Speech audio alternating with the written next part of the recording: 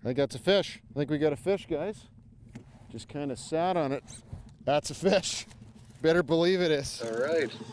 That didn't take long, Jay. No, it didn't. I don't think it's that big, though. I should be able to land it. We all first learn how to fish offshore, casting, of course, and retrieving. When you start in a boat, usually what you'll do is you'll cast your lures out and you'll just simply drag them with the power of the engine. That's a technique called trolling. Today we're going to show you all about trolling, how it works, and how to maximize the amount of fish you can get in the boat. Well, that's a good fish, Jay. Can you handle it? I think this one might be a bit bigger than we think. Oh, my goodness. Holy mackerel. What a first fish of the trip. This is what trolling can get you, and we're going to show you how to do it efficiently. Wow. Man. What a beaut. That's a 3-foot fish.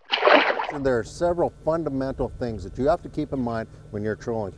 The first one, and the one I find most important, is speed control.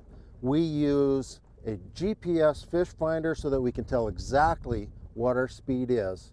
As I look at my screen, I can tell that as I'm trolling in the shallow water here, I'm keeping my speed at 1.5 miles an hour. That's the proper speed for the presentation I'm doing. I may be in a different situation where I'm going all the way up to 3.5 miles an hour to cover more water and to use different lures.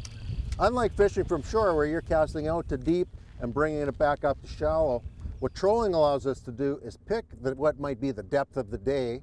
We are staying exactly in 8 to 12 feet of water, and that is very important because if we go shallower, we're going to be hooking up weeds. If we go deeper, we're going to be out of the fish zone. As for presentation, spoons, jigs, and crankbaits all work well. Run them beside the boat first to match speed to the action of the lure. Also, a line counter is invaluable. You'll know exactly whether the fish are biting 30, 50, or 80 feet behind the boat, as is a rod holder to reduce angler fatigue.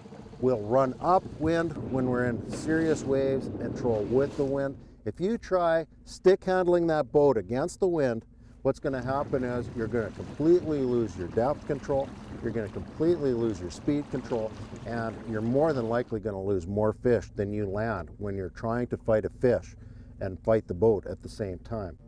We got a big fish, guys. Is it pulling pretty good, or? Oh yeah. Well, I got the net ready. And Jeff's on the engine, so we should be okay. It's a walleye. Just bring her right towards the boat. A little closer. Whoa! Holy!